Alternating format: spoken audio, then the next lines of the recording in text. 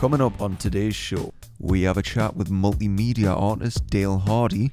Local dance artist Cora-Jay gives us a stunning improvised performance. And we also have a chat with up-and-coming artist Lauren Young. And we take a look at some more alternative fashion.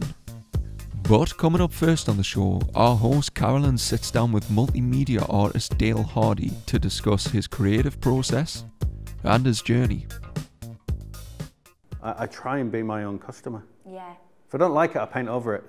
100%. And that is actually quite a nice way of thinking. If you don't like something, you can always paint over it, and you can bring that not just now, but every day sort of life. Absolutely. Because if I don't like it, why would I expect anyone else to A, like it, or B, want to spend their hard-earned disposable income on it? Yeah. It just doesn't make any sense. Yeah, that's so true. I have to be the first port of call.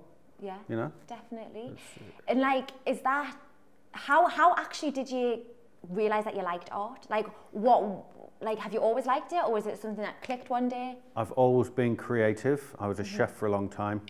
And that was, actually I studied photography at Gateshead College in about 2002, 2003, with a view to being a photographer. And for whatever reason, it sort of, I didn't pursue that career.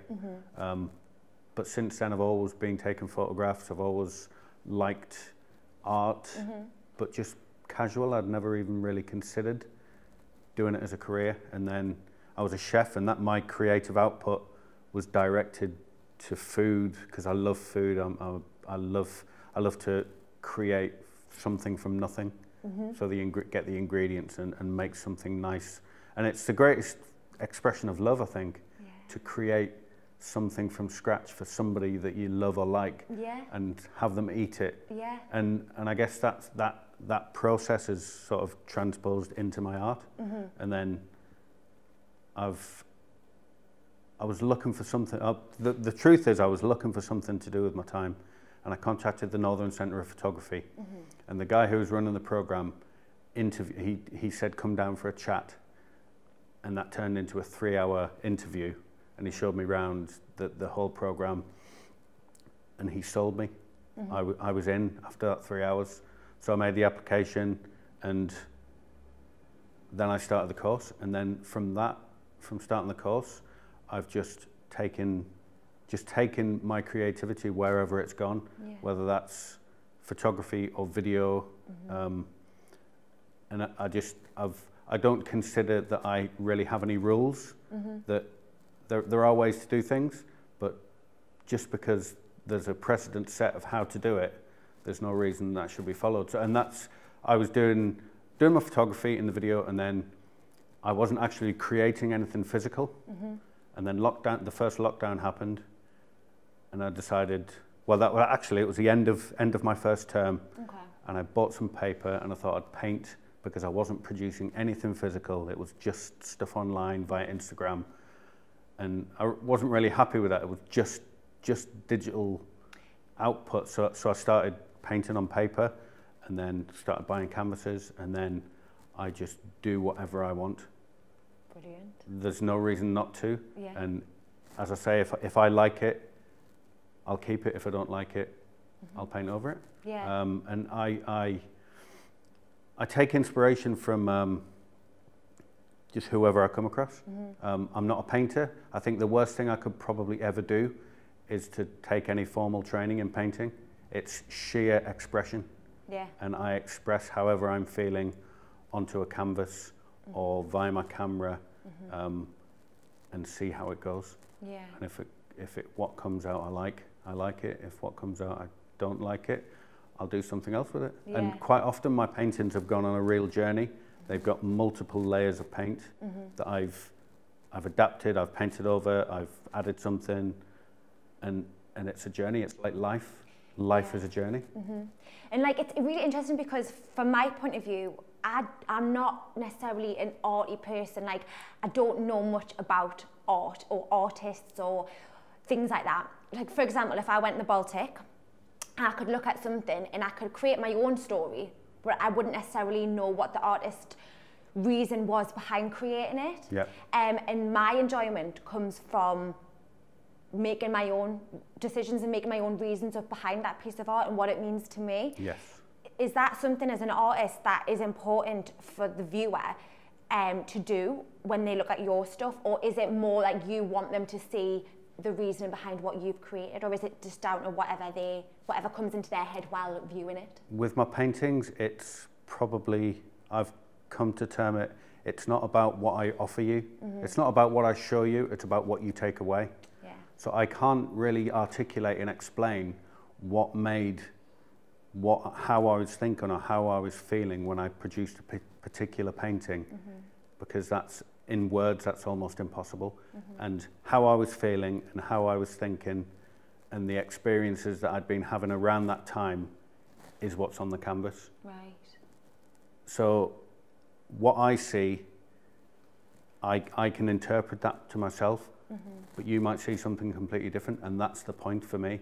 It's that what does it say to you? If it says to you, I hate that, I don't want to look at it again, at least it says something. Yeah. And if it says, I think that's aesthetically pleasing, or those shapes make me feel a particular way, and that colour does something, that's what I want from it. And you can check out all of Dale's work at dalehardymultimedia.com. But coming up next on the show, we have local dance artist Cora-Jay Williams performing a stunning improvised piece with music from our very own Sam Palmer, aka Ill Advised.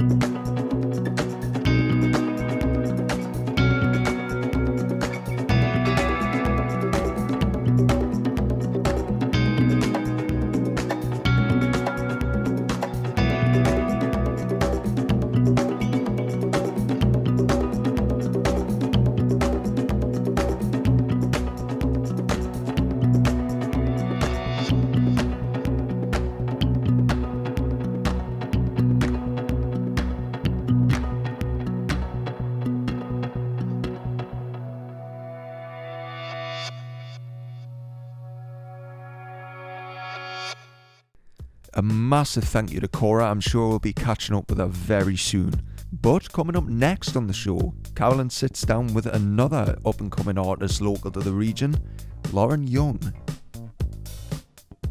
I think not only have you got obviously what is a flourishing business already, and it's building and it's growing and it's getting bigger, but with that also comes like loads of experience, so you're learning as you go and you're learning what you like, what you don't like, and already you're in a position where, you know, you've got so much commissioned work coming in that you might have to turn people down, and even with that, nobody likes turning people down, but it's a learning experience of how to deal with people too. Definitely.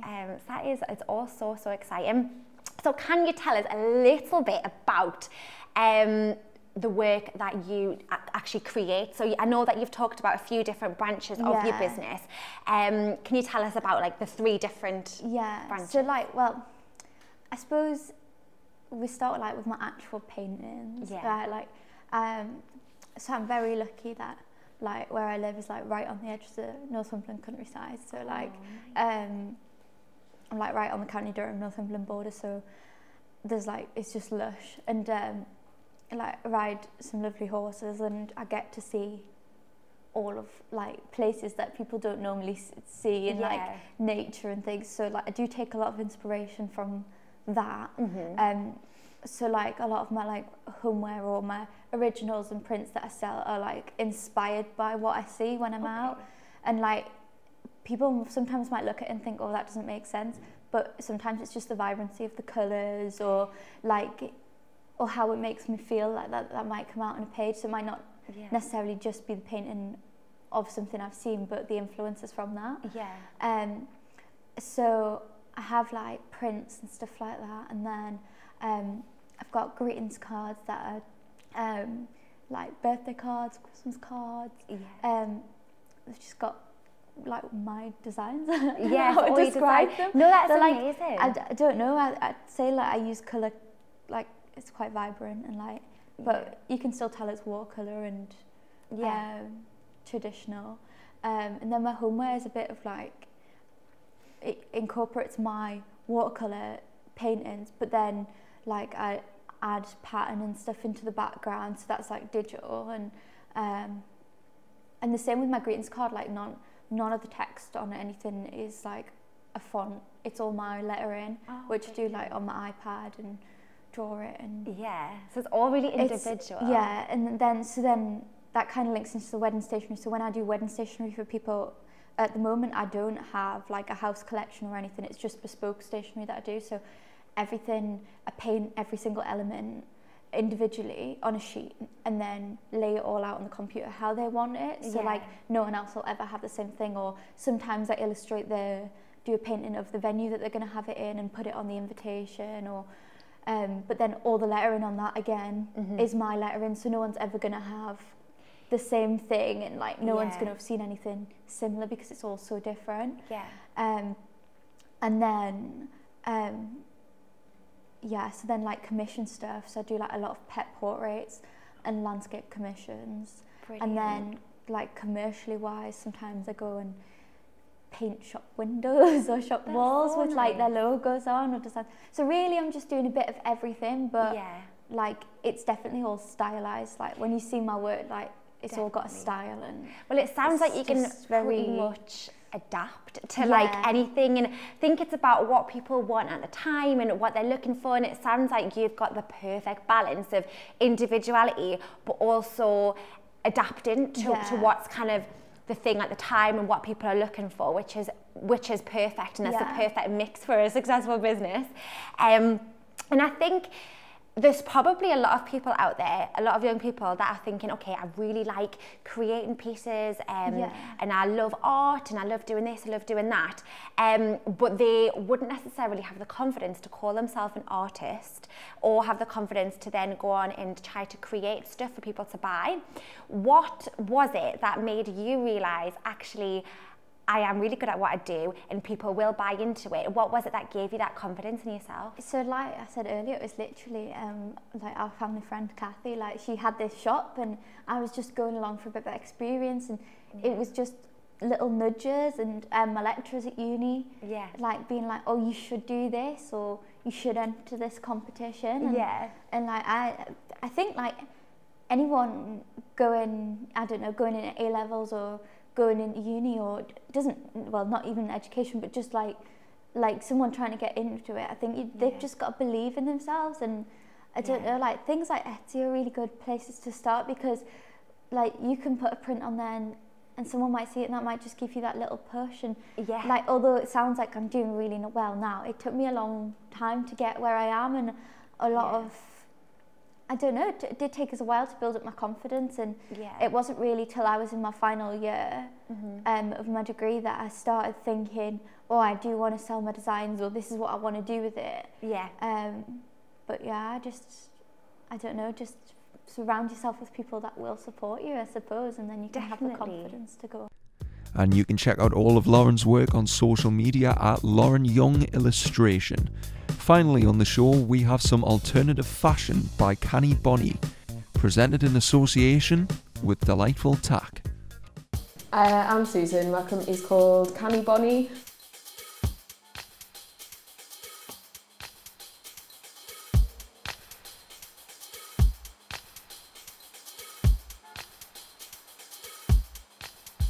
So I sell stuff that I make, so like customised top hats and headdresses, things like that. And then I also, at the moment, I'm making a range of like old, like vintage sports jackets, and then sewing loads of like mad fur onto them and stuff like that.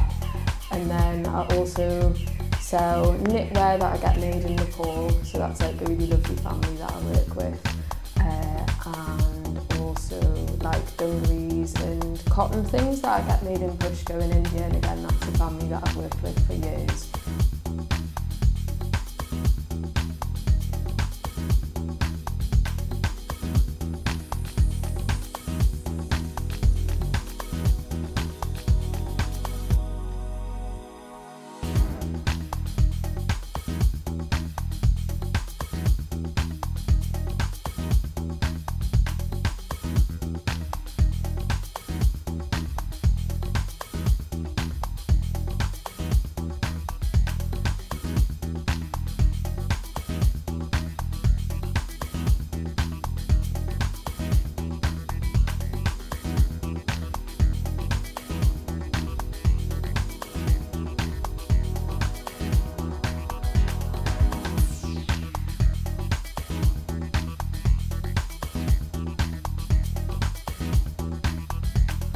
You can either buy it on Etsy, so that's Canny Bonny or Canny Bonny Boudoir on Etsy, and then also from my website, so that's www.cannybonny.co.uk. Next time on Sessions from the Pit.